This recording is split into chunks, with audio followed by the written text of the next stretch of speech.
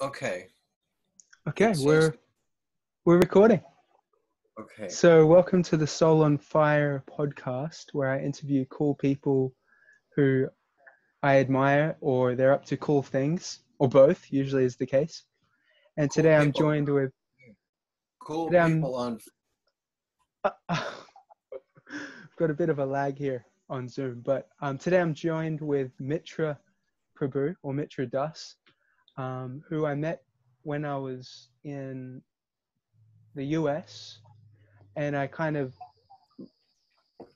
cross paths with the ISKCON youth bus tour, and you were grooving and shaking, playing guitar and banjo, and just being a super cool guy for young people. And I was just super inspired. Like, I saw you and I was like, wow, this guy's like kind of older, but he's like cooler than me. well, I was like thinking, I was traveling with the bus tour, and that wasn't the first tour I'd done with them. And a lot of these kids on the bus tour are from Alachua, Florida, which is the biggest Hare Krishna community in North America. And a lot of people, a lot of young people, when they come into that community, they kind of have a hard time breaking in. They say it's like kind of cliquey, and they have a hard time getting in with the youth. And I get it, because those youth are like so super cool. I mean, I don't think they're intentionally like shunning people. It's just they've got this high level of awesomeness going on there, because that Alachua community is like a planet with a gigantic gravitational pull, and anything that's not nailed down securely on your tiny little planet in North America gets pulled off and falls to planet Alachua, and Alachua just keeps getting bigger and bigger. And so like it becomes this irresistible force. But we are kind of what's the word? We're stubborn. We have not fallen into Alachua. We decided we're going to keep separate from it. But going on the bus tour, I was the bus driver, and I just felt like these kids are actually, they are really nice. They're really polite and inviting and welcoming. And I felt like I was an honorary youth for the month that we were traveling. Uh-oh. Am I frozen? No, I was just You're just listening. holding still. Yeah. You got to keep moving, otherwise I think that our internet has Yeah. stopped. Um, I'll sway back and forth or so, something. yeah, okay, yeah, go in time with the music. Um, so I have a commercial truck driver's license. I used to have a job driving a freight truck, big 16-wheeler. And so I've kept that up and driven tours with the bus tour. So Nice. when I met you, we were at the New York Rath Yatra, Yeah. and and that tour, I forget where all we went that year. I think I also saw you maybe the following day at Detroit. Mm. Yeah, we stopped off there and we had lunch on picnic tables at the temple, the ISKCON temple, and Gauravani was there, and yeah. Okay, yeah, there's the whole festival circuit. So I don't know who your listeners are, but if they're all in Australia or international or at all. Yeah, pretty international at this point. Yeah. Okay. So where are you now? Like right now you're in a house that you built and it looks super cool.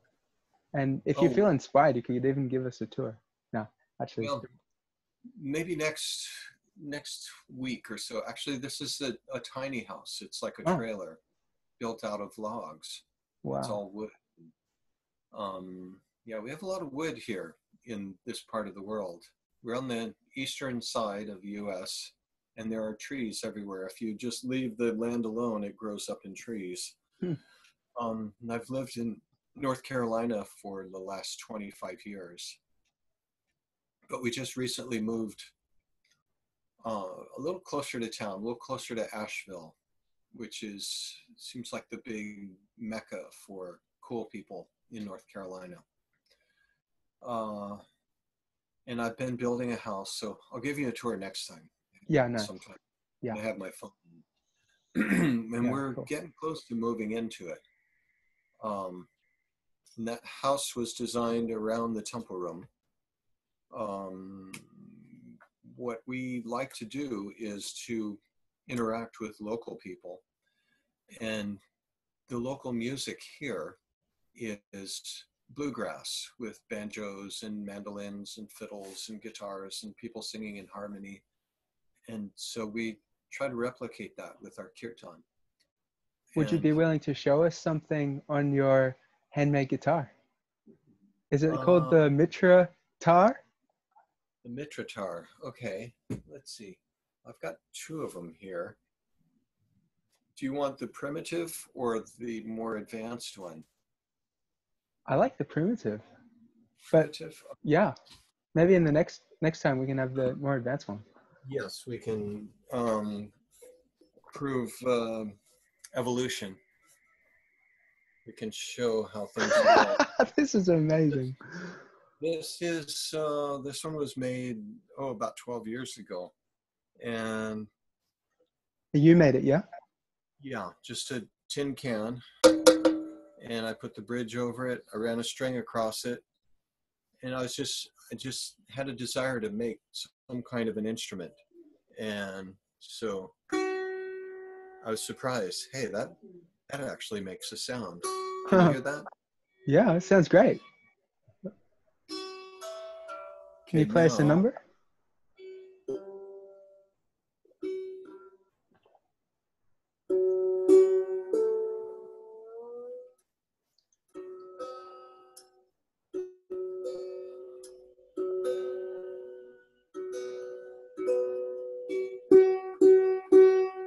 Okay.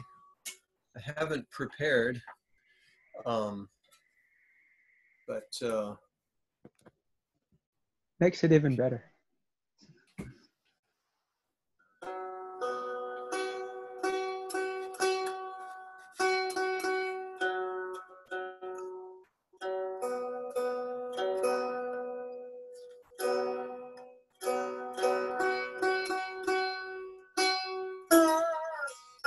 Do you want to explain the Maha Mantra if you're going to sing it? Because some of our listeners may have never heard mantras before. We're just going to do ragas. Mm-hmm. I'm not going to sing with it. Okay.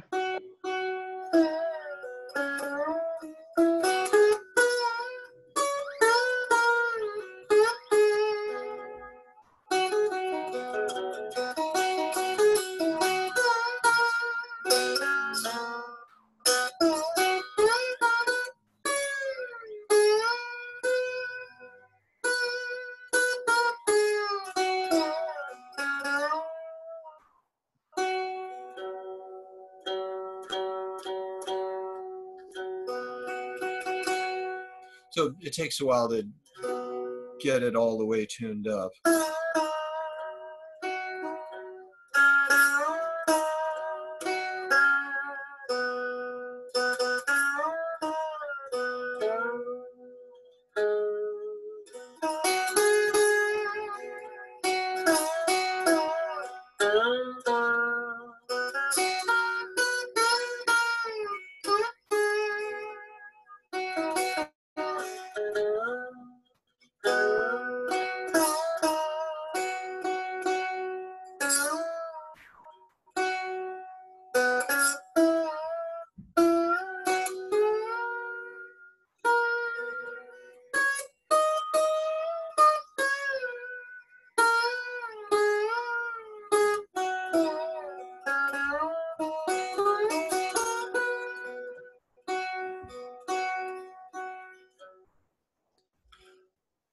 So when I invented that, I just felt like I could lose all of my money and all of my guitars and all of my possessions, and I could just get a stick and a can, Right.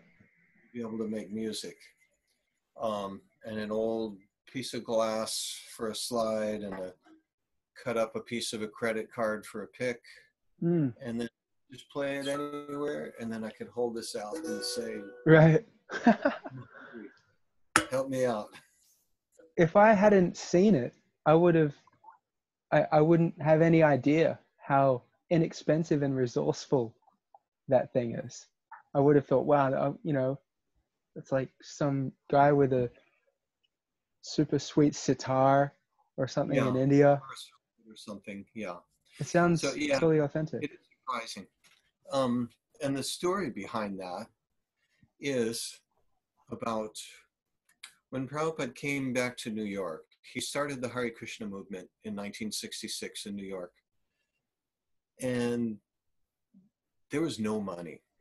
I mean, there was no money at all. He had the books that he had printed in India, and he would sell a few of them here and there. And he was dealing with people that had no money. Uh, but somehow they started this little storefront temple. And one of the devotees that was there, oh boy, can you still hear me? Am I Yeah. coming through? Okay, I just saw the screen get fuzzy. Um, One of the devotees that was there in those early days said, that summer we bought a lot of watermelons and we ate the watermelons, and we asked Prabhupada, what can we do with the rinds? You know, the skin from the watermelon. Prabhupada said, you peel it, cut it up, and you can cook it like a vegetable. And he said, that's what we ate that summer, was watermelon rind subjis. They were that poor. Wow.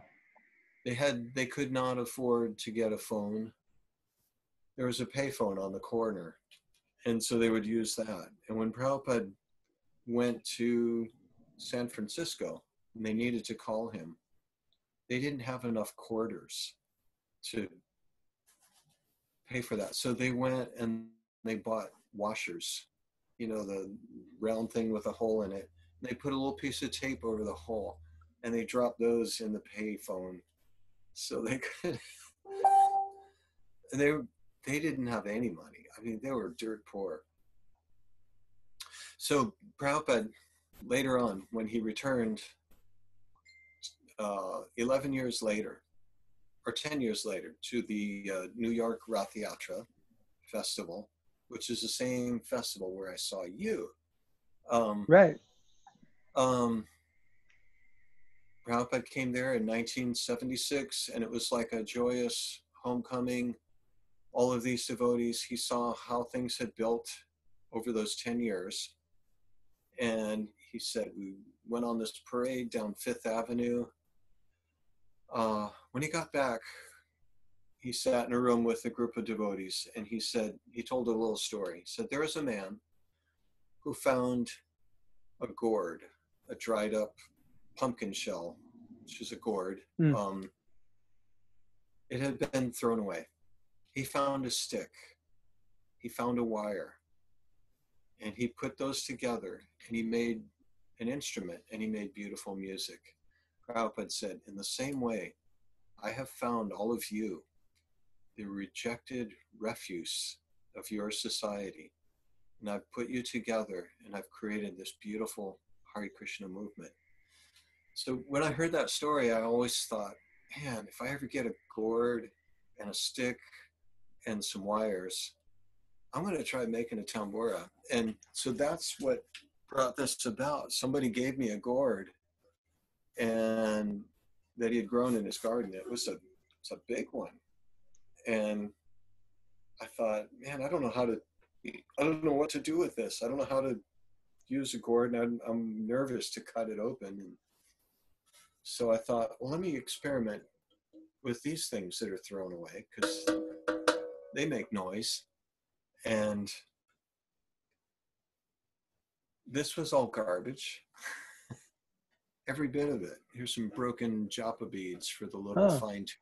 got some Tulsi on there then. Yeah. Nice. So you can do your fine tuning here, Wow.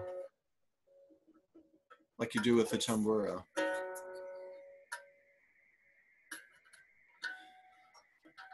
All right. So that's the primitive Mitratar. Yeah, that's nice. And how did you become a Hare Krishna? Oh wow! Now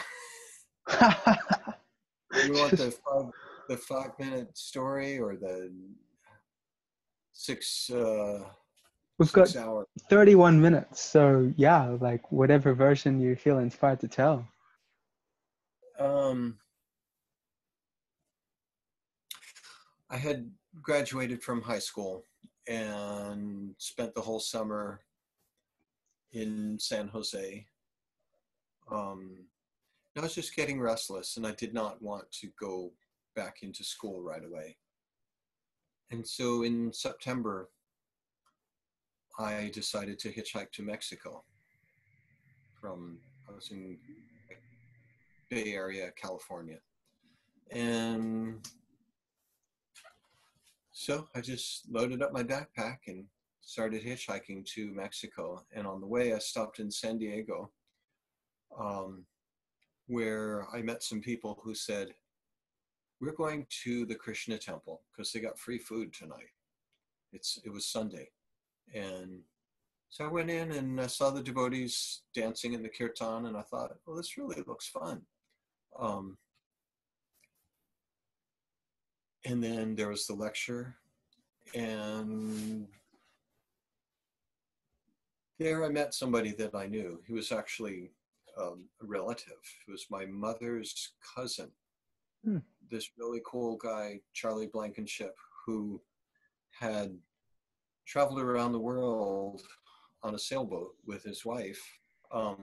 He would hire out working on sailboats, and then when they get to a port town, he would play flamenco guitar, and people would throw money to him. And so that just seemed like, what a cool person. So he was at the temple, and I ended up staying at their house on the beach for a few days, a few nights. And during that time, I read his Bhagavad Gita and just thought, this is a very interesting book written 5,000 years ago. I was interested in archaeology and Egyptology, and seeing the Sanskrit, I'm like, well, that's as old as the Egyptian hieroglyphics, and it's been translated, and people still use this language. It's not a big mystery. Well, let's look into this. I was fascinated by that. Didn't really understand it, but I understood enough to want more. And so hitchhiked home, and a month later decided, yeah, I'll go check out the temple in Berkeley. And so I went there to spend a weekend, and then I thought, well, that's pretty cool. I'll stay another weekend. And so I just stayed on and never left. So that's kind of it. I mean, nothing Right. like amazing. It's just But it is something. amazing that you're still doing it, and you use Zoom to share that Bhagavad Gita. Um, we recently, I was joining your Zoom reading sessions Yeah. during lockdown, and I was so inspired that I started my own, Oh, just good. purely based on, I even took notes. How I named the notepad thing, how Mitra uh, facilitates Bhagavad Gita Zooms. And I just like wrote down anything I noticed because I'm so Uh-huh. inspired by how you share Krishna consciousness. We've been doing it for a while, and it just kind of started spontaneously. Where we used to live, there were a lot of devotee families and kids, and some of the kids were going to the public school. And at the school, although they were trying not to be devotees and trying to hide it, and we were out in the country, these country people were like, well, tell me more about it. This sounds really interesting. And so they started reading Bhagavad Gitas. I mean, high school kids, young, early on in high school, like, freshmen, ninth grade. Um, and then when we started inviting people to our house for bluegrass style kirtans, because that wasn't so welcome at the temple. So we just started, okay, we'll just do it at our house. We don't want to rock the boat. These kids started coming, and then we'd serve them a feast. Can you hear me? Yeah, perfectly. Oh, good. Okay. And after the feast, I'd say, hey, let's read some Gita. And they were like, yeah. It was funny. There's this one kid who just turned 13. And for his 13th birthday, he bought a Bhagavad Gita because he'd been like reading somebody else's. On his 13th birthday, he bought a Bhagavad Gita from Amazon, and he wanted to make sure it's got to be Prabhupada's Gita. And so 13th birthday, on his 14th birthday, I gave him a Srimad Bhagavatam. That The whole became set? No, just the first volume. Got it. And he just read that over and over and over Wow. again. And like, these are country people, young country people. So I kind of developed that, going around in a round, everybody read a verse and, all right, what does this mean? What do you see in here? And get them talking about it.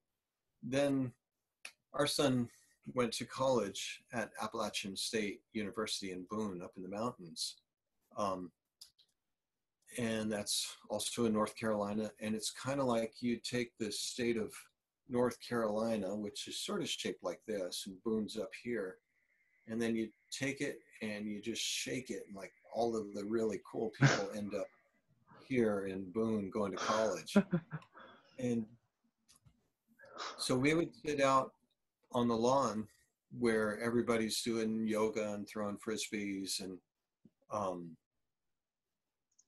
we would serve out khichdi and cookies and make friends with people. And then we'd have a box of Gitas and just say, hey, want to read some Gita? And then we'd have a circle of people, a dozen, sometimes like 25 people in a circle reading Bhagavad Gita. And they would, sometimes they would say, I'm supposed to be in a class right now, but I got to stay and see how this chapter ends. So I felt really good. We had become the distraction. We were distracting them. Because you know how when you have a program and you invite people to come, and then later on they say, oh, I really wanted to come, but this came. So instead of us having a program, we just went out there right in their face. And people were walking up like, what's going on here?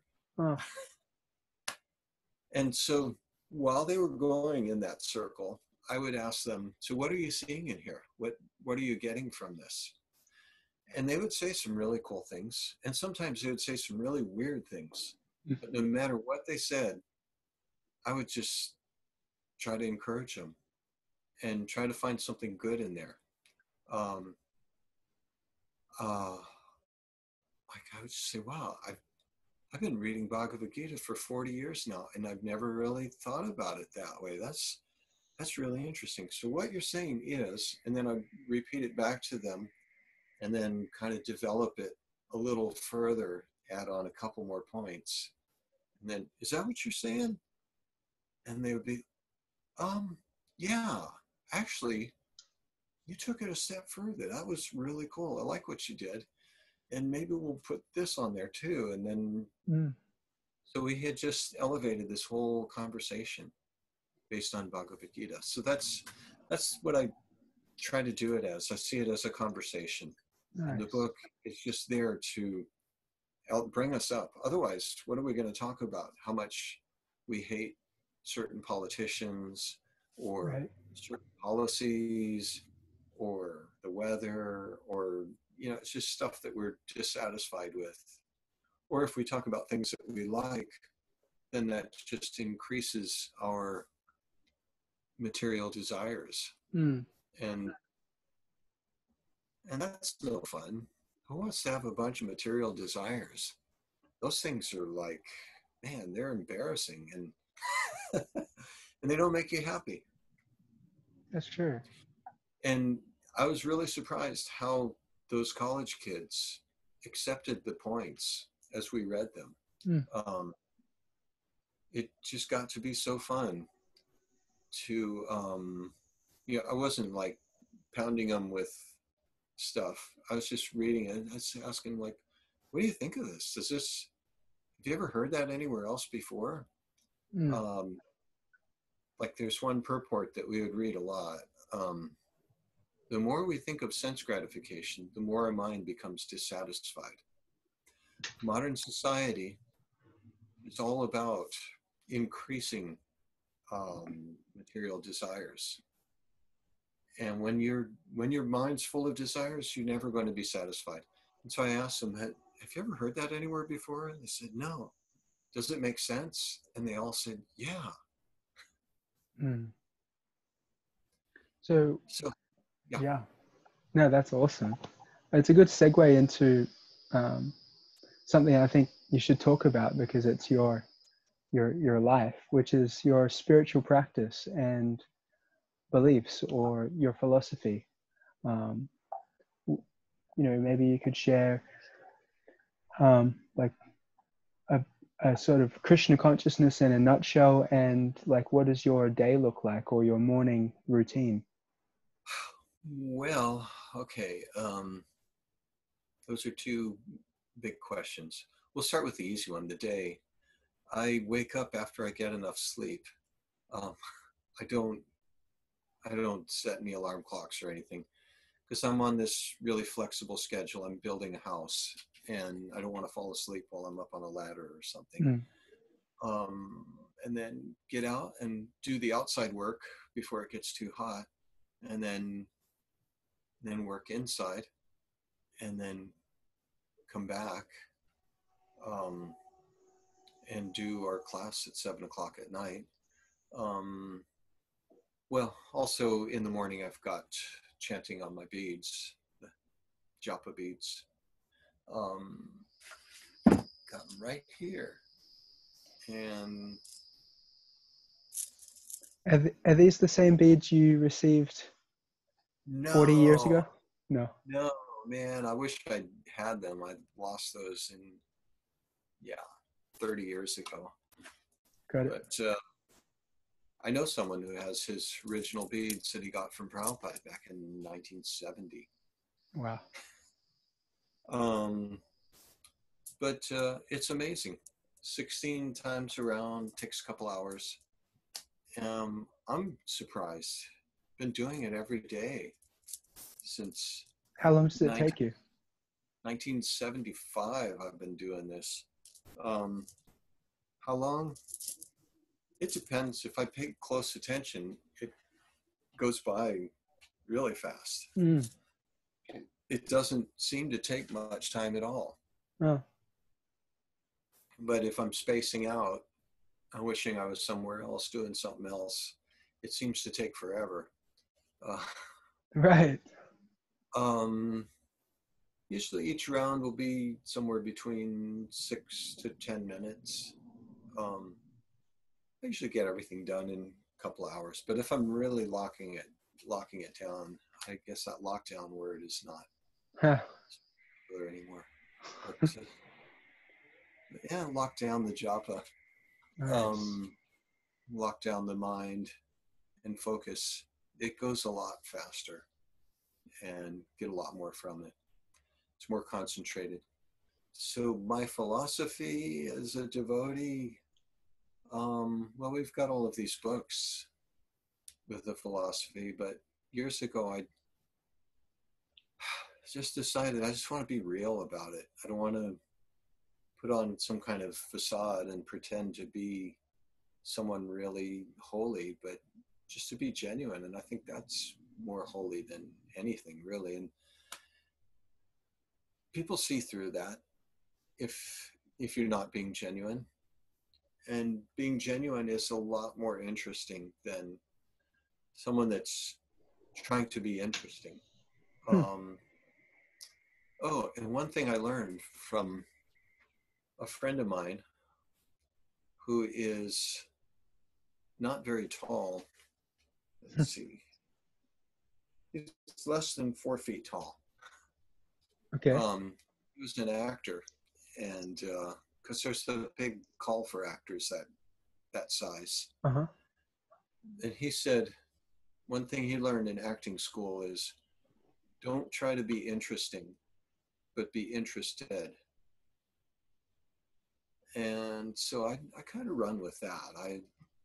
Rather than try to be flamboyant and stuff, it's just be interested in people and interested in what's going on.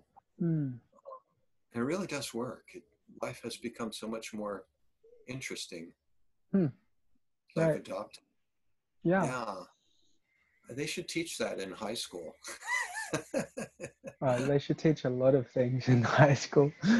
High school, that was really traumatic for me. You can imagine why I didn't want to go back to college. Right. And I still haven't gone to college. I've gone to college to give lectures, lots Uh-huh. of lectures, but I've never gone to take classes. Right. Huh. But I can converse with college students and college professors too. And so yeah, I never stop learning. I'm interested in all kinds of topics Cool. because there was a time as a brahmachari. I spent 10 years as a brahmachari, and we were pretty strict about everything, and really focused on the books. But after getting married and then kids and things and building, then I just started getting interested in everything. And it's like every topic that I look into, I go deep enough into it, and I just think, wow, there's Krishna in there. I Yeah. see Krishna in that, and I see how I can apply this to Krishna consciousness. But I think that the important thing was getting that grounding, the beginning years of brahmachari life, Right. going deep Yes. into the what would you call it? The regulation, the rituals.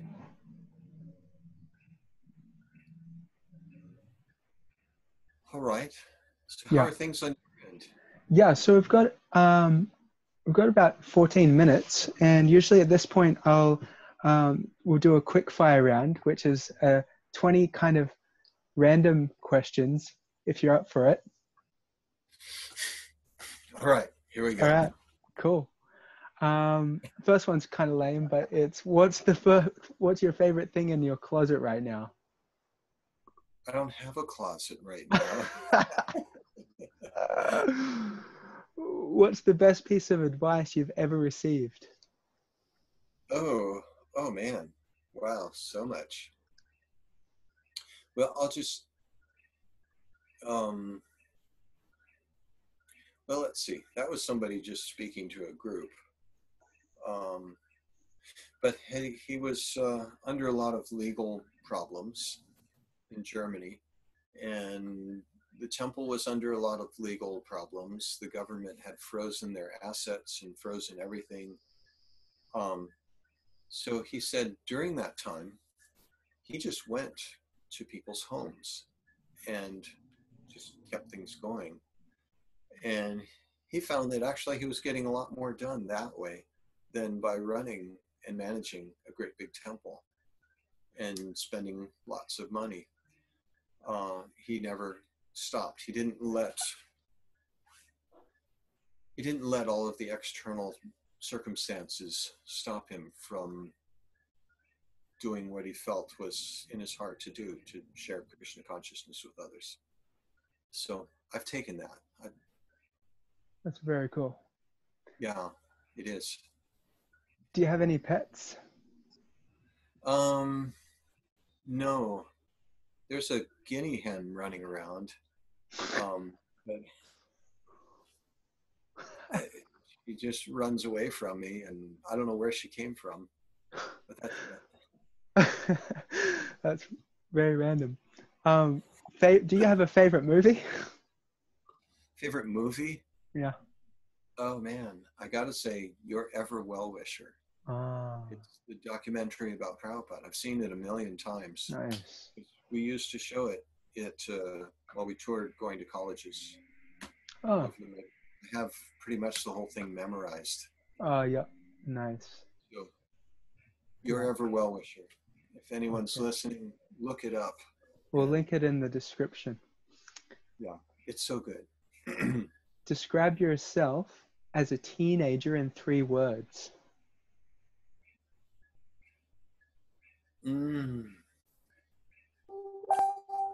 Skinny, frustrated, and hopeful. Nice. You're not the first person to say hopeful. I like it. This one's a little bit random. Might have to change it up a bit. It's what's in your handbag right now. My handbag. Yeah, or I guess your man bag or your, I don't know, bag. I got my backpack here that has gone on multiple tours. I'll show this off. This is my paraphernalia that I've taken to rainbow gatherings, and over the last 15 years or so, taken it on bus tours. So headset, flashlight, little bit of soap. So I'm just ready. Nice. That's all you need. What is your biggest pet peeve? Oh, what do I gripe about? Yeah. Oh man, I try not to gripe. It's griping. Yeah. Good philosophy. Totally. Gripe. That's my pet peeve. Right. People with pet peeves. Dark chocolate, milk chocolate, or carob?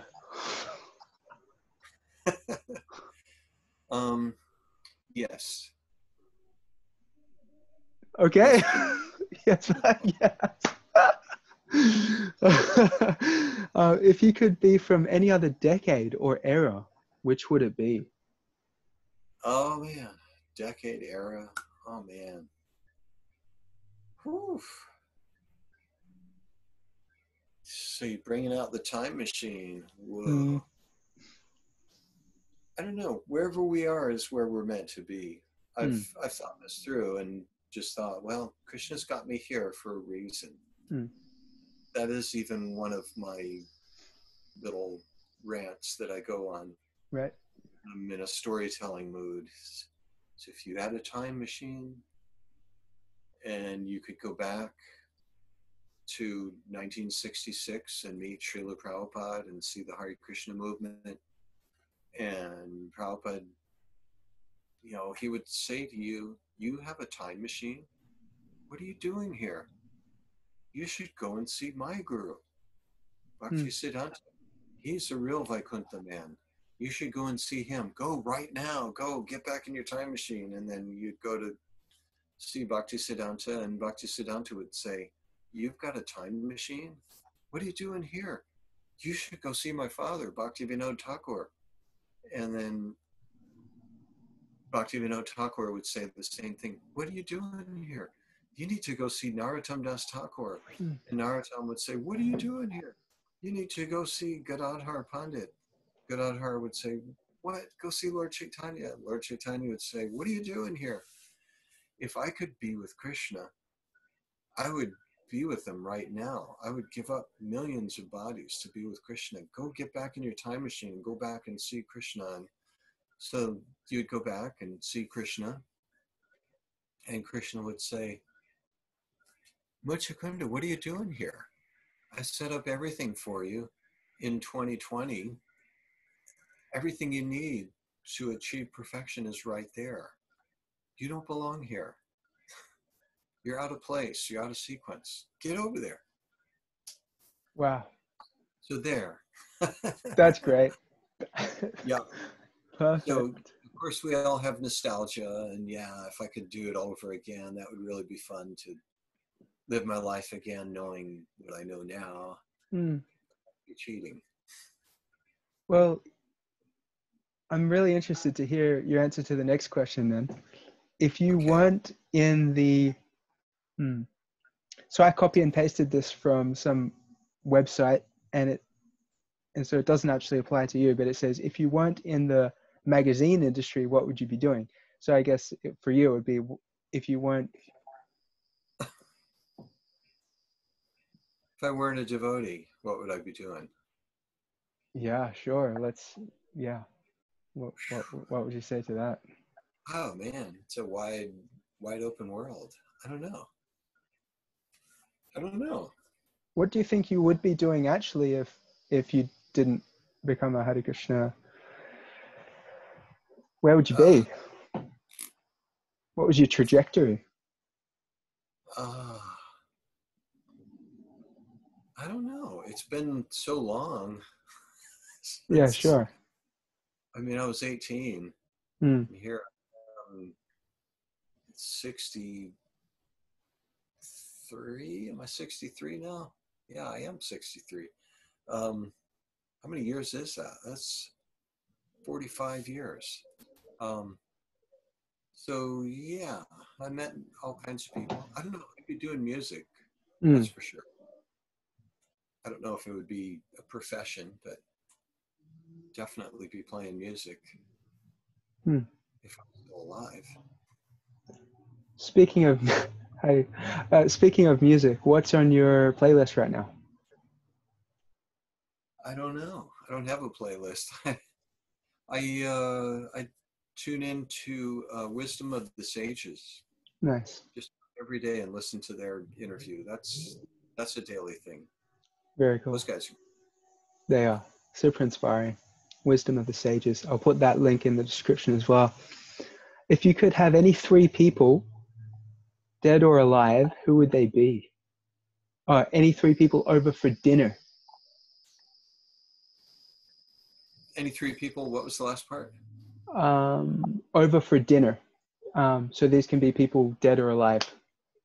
Oh my gosh. Oh well, I mean that's pretty obvious. Krishna, um, Lord Chaitanya, Srila Prabhupada. I guess first Prabhupada, and then just say, hey, I'm gonna have Lord Chaitanya over. Can you, with your permission, would that be all right if I invite him? And then, yeah, okay. So long as we're, just, um, yeah, definitely. I didn't Nice. have to stop and think about that. Yeah. Yeah, that is a pretty obvious answer, eh? If you could, Yeah, if your so underrated. house was on fire, what two things would you run back in to get?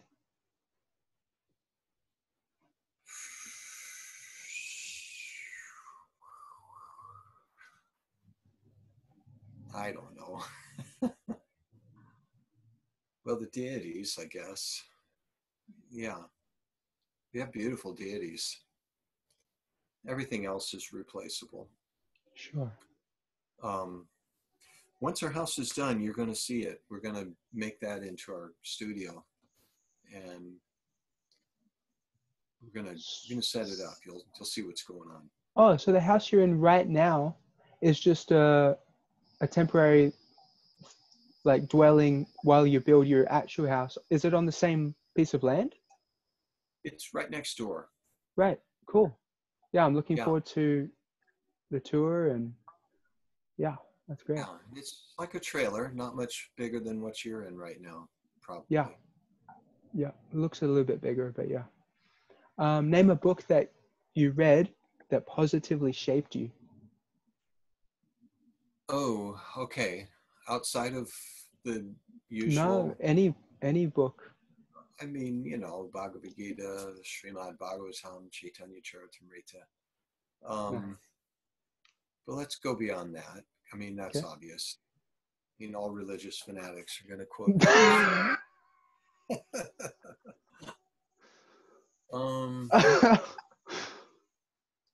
Well, let's see. Yeah, you got to say you got to specify like a non-Hare Krishna book. But right now I'm listening to Zen and the Art of Motorcycle Maintenance, and it started off pretty good. It's getting kind of depressing and a little bit heady, a little bit too deep. But I was encouraged because I'm writing some books, and I just saw like, wow, people are reading this book.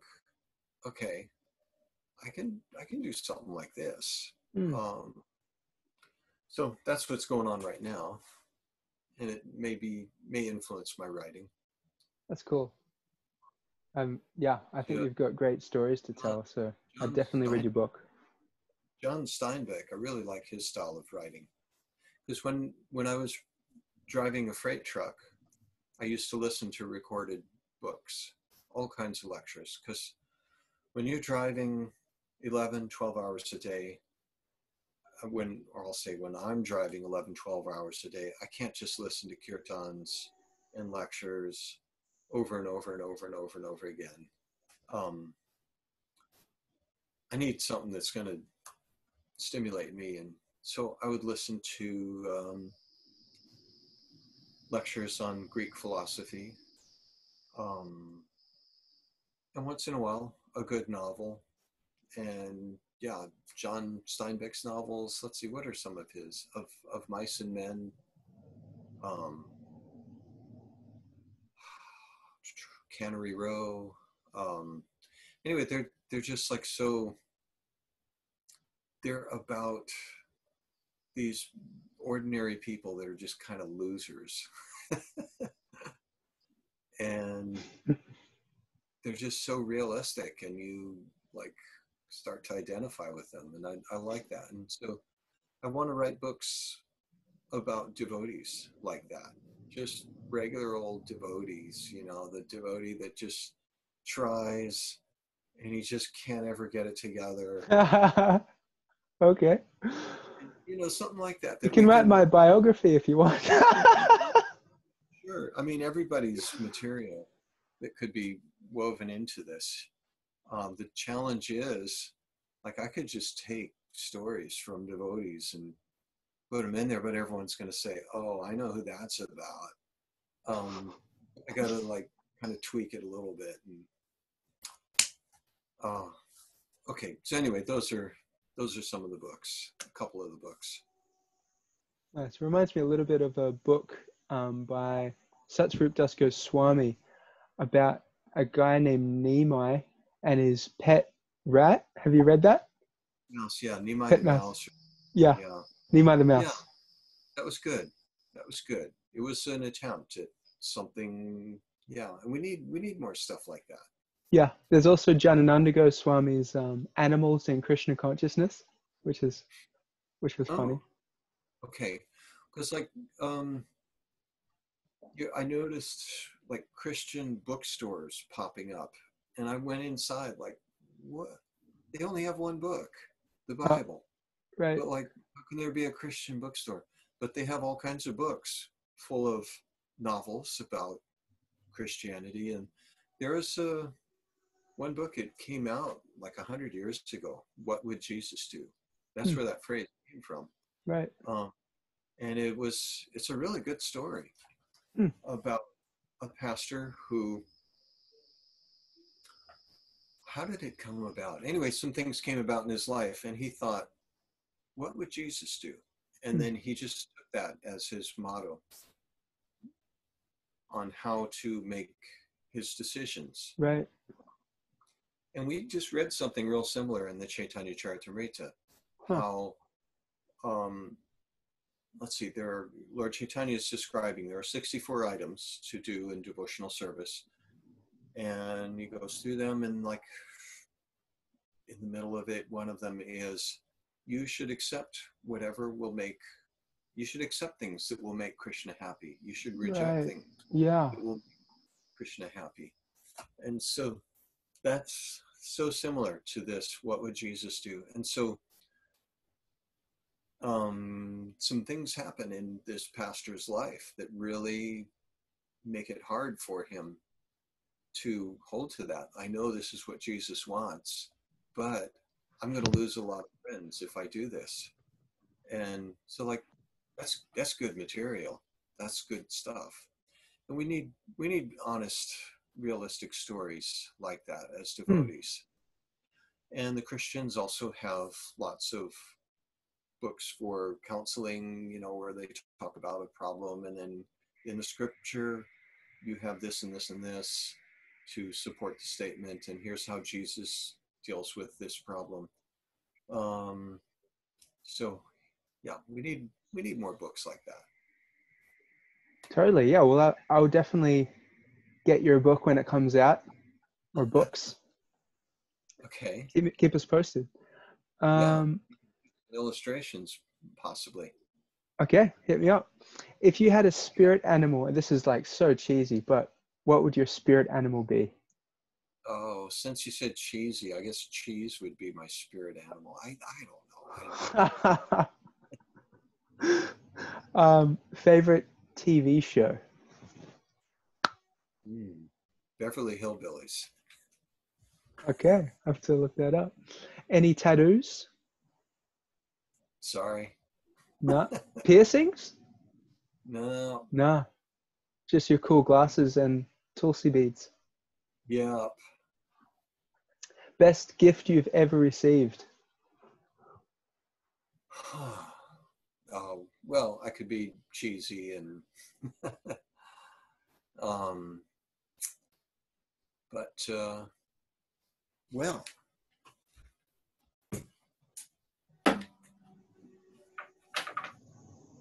this guitar, I've taken it all over North America. And my wife got it for me. Nice. Yeah. I went to what was the store? Anyway, it was a music shop that a devotee worked at. And I just thought, yeah, let me just try some guitars. And I tried that one, and I liked the sound. And so when I came home, I just mentioned, yeah, I was playing on a guitar. It was pretty nice. I said, oh, okay. And I mentioned the devotee that works there. And so she secretly called him up and asked, what guitar was it? And he's got a birthday coming up. And so she got that for me. And That's sweet. I've been beating the heck out of that guitar. That's sweet. And last Yeah. one. If you had one superpower, what would it be? Oh man, I've thought about this so many times, but now I'm drawing a blank. Huh. Superpower. Well, when I built the last house that we lived in, I was sitting we were digging the foundation, and I was saying, Mitra of the future, I'm going to start building this house. Is there anything you want me to know right now that I should change? Right. Because it's about to get Yeah. serious. And I would love to be able to hear the future and speak to the past, Yeah. because you can only speak to the future and you can only listen to the past.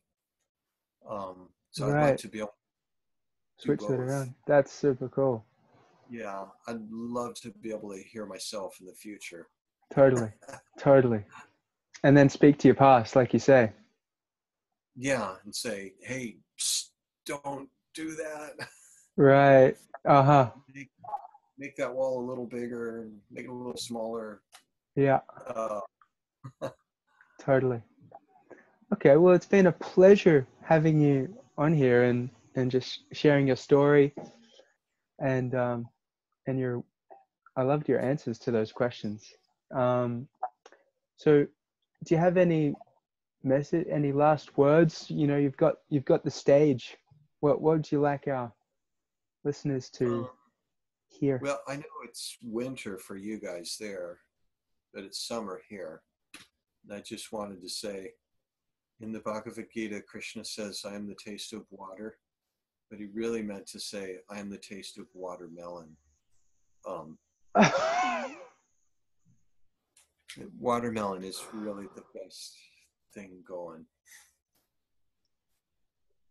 So I think that's a good place to stop. Awesome. Well, thank you so much again, and we'll see you on Facebook, and hopefully we'll join one of your Gita discussions again soon. Yeah, and if anybody out there wants to join us, it's 7 o'clock in the evening here, which is 11 o'clock in the morning for you. And where are you? New Zealand, so that'd be 9 a.m. in Australia.